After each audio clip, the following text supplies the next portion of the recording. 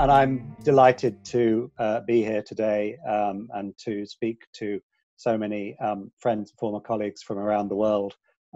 Thank you very much to the OECD for inviting me and indeed for coordinating this debate. So I'm going to talk about a couple of things: the economics of excessive pricing, and then some thoughts on a policy response, although obviously policy responses will depend very much upon the legislation in each jurisdiction. And I want to be clear right from the start that I'm not going to play the role of the stereotypical economist who simply says, well, high prices are just the market equilibrating supply and demand, so leave them alone, let the market sort it out. Clearly, governments are intervening right through the economy at the moment, as they should at a time of crisis. You as competition authorities are receiving complaints about excessive pricing, and you are under pressure to respond. You cannot simply ignore those things, nor indeed, I think, should you, because as I will explain, in some situations, quite possibly many of those complaints have a great deal of merit. So as I said, I don't want to just do the stereotypical economist thing, but let me start at least by doing the economist thing. And we should remind ourselves that high prices are not necessarily bad. Prices have all sorts of functions in the economy as signals and as incentives. Why would prices suddenly rise in a crisis such as this? Well, one reason might be costs going up, and we're all pretty much okay with that, I would have thought. But the other reason is when there is a sudden scarcity. Could be due to a supply fall, but is more likely sudden increase in demand, such as the increases in demands we have seen for medical and personal protection equipment. What happens then? Well, the solution in the medium term, when demand exceeds supply, is obviously a supply response if the demand remains high. So the supply increases and that sorts out the scarcity. But in the immediate impact of a demand increase like that is to cause a sudden increase in price. And then as supply increases, that price will come back down again, possibly to a higher level than pre-crisis, but certainly not at the level of the initial price spike. And that initial price spike might be general in the marketplace, or it might be a few individual companies taking advantage to put up the price very high indeed. So the problem is one of scarcity. The symptom is one of high prices. That does not mean we should not address the symptoms, but if there are ways in which competition authorities can help to deal with the underlying scarcity, then obviously they should take them.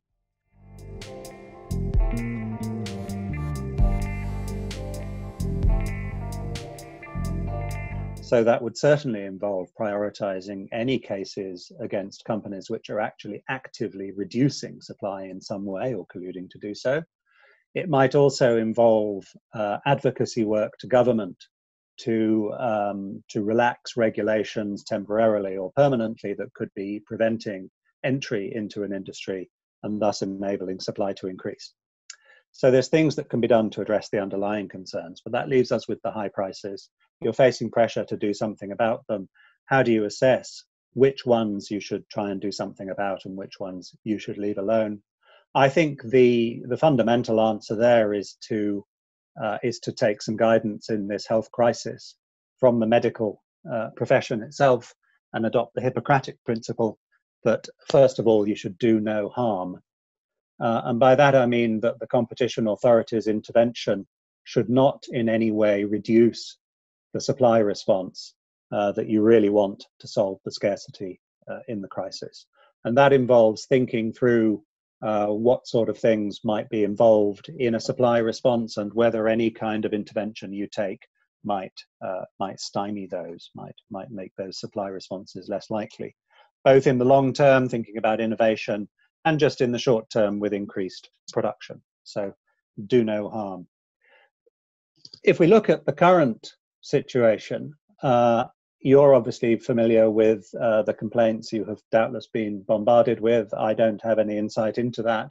From what I read about from public sources, I understand that a lot of complaints concern situations where, for example, somebody has bought up a bunch of masks something like 10,000 masks or something like that, and they've put them on eBay at 10 times the normal price. These are the kind of concerns that we have. What to do about that sort of situation? Well, I might be in danger of losing my Economist Union card if I say this, but it seems to me that the harm from intervening against that sort of behavior is slight, if there is any at all. It seems to me that there is relatively little merit in those high prices when it's somebody just reselling products. They are not themselves innovating. They are not themselves producing. Does that high price from somebody just selling that small supply on eBay send a good signal to companies to increase production of masks? Well, possibly. But I would have thought that companies are getting pretty strong signals to increase production of masks, even without those sorts of price spikes. And indeed, I would guess, and this is just a guess, that in any case, what companies are really interested in, if they're thinking about turning their production lines over to masks or hand sanitizer or other products that we suddenly need so much more of than we used to, is whether actually they've got the volume certainty of a sustained increase in demand to make it worth their while doing that, which has really nothing to do with somebody just spiking the price on eBay or wherever. So I would suggest that many of those kind of cases, the sorts of concerns that economists rightly bring forward about intervention to control high prices are unlikely to be particularly relevant. Obviously, you shouldn't take my word for it because I know nothing about the economics of mass production.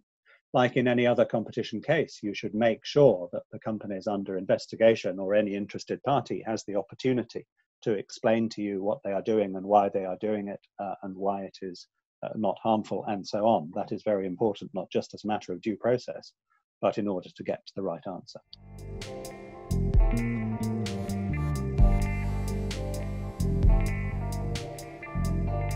So I'm not opposed to those sorts of actions against high prices. I don't think economic analysis necessarily suggests that it is harmful. But let's not kid ourselves about what can be achieved. If the government is saying to you, you've got to stop these price spikes, well, you may or may not have the powers to do anything about that, but it's not going to solve the underlying scarcity. High prices is a way of rationing goods. It has certain economic advantages. The goods go to those who value them most, but it has certain economic disadvantages as well. And in particular, the people who value them most as expressed through their purchasing behavior may well simply be those who can most afford to buy the products. That has distributional effects. The rich get the products, the poor do not get the products. It is not at all unreasonable for a public authority to have a problem with that. I have a problem with that. But if you are not going to ration by price, there is going to be some other form of rationing. It may be formal, it may be informal. But if demand exceeds supply, then somebody who needs and wants those products is not going to get them. That might be completely random. When this crisis started here in Europe, for some reason, a lot of people decided they were going to run out of toilet paper. And they went and took those off the supermarket shelves. So the shelves were empty. That's a kind of random rationing. The people who got to the supermarket too late didn't get any. Then the supermarket started rationing. They started saying how many toilet rolls people could buy at any one time and so on. And of course, you could have more formal government rationing.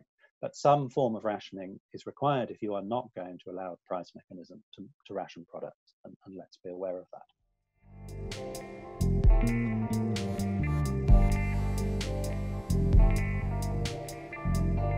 I just want to touch briefly on the sorts of instruments you might use. The trouble here is that obviously legislation in different jurisdictions is different, especially for the treatment of excessive pricing. There are huge differences globally. Famously, of course, the United States and Canada do not have excessive pricing as part of federal antitrust law, although in the United States there certainly are price gouging laws at state level, but those are very, very different indeed from what we normally think of as competition law, with very different evidential requirements. One thing I would say, and this is perhaps a slightly Eurocentric point, but I think there are still some Europeans on this call because Europe is halfway between the time zones, and that is that excessive pricing under abuse of dominance, Article 102 and its national equivalents in Europe, is relatively unlikely to be a useful solution to the sorts of problems we see. It's going to be very hard indeed to prove that someone in the kind of situation that I talked about before, of exploiting a situation by whacking up the prices of masks, reselling them on eBay or something like that, is dominant. It is possible to argue it on economics grounds. If they've got some kind of pricing power, then they might temporarily be operating in a small market. They might temporarily be dominant in the sense that an economist understands that. But I think that would be so far away from the conception of dominance and market power as recognized in precedents in competition law, that any competition authority launching a case right now could find itself in a couple of years still fighting that case. Abuse of dominance cases are big and they're tough, and trying to argue in a court of law that this company back here during the crisis was dominant. That could be very difficult indeed. So in conclusion, I think you do need to intervene against exploitative high prices, depending upon what your local legislation allows you to do. I would suggest that competition authorities ask themselves every single time, is there any possibility of my action actually reducing or preventing a supply response to this scarcity, and indeed ask other people, including the parties under investigation, whether there is that sort of possibility. Don't just rely on your own intuitions about the market. And then what instrument you actually take will very much depend upon your local situation. But I would have thought that the heavier instruments of competition law against monopolization, against abuse of dominance, those may be extremely difficult and not even appropriate to apply in the sort of complaints that I understand you're getting. And those considerations shouldn't be any great surprise, because they are exactly the same considerations you should probably be applying in normal times that I guess we all hope will return as soon as possible. Thank you all very much.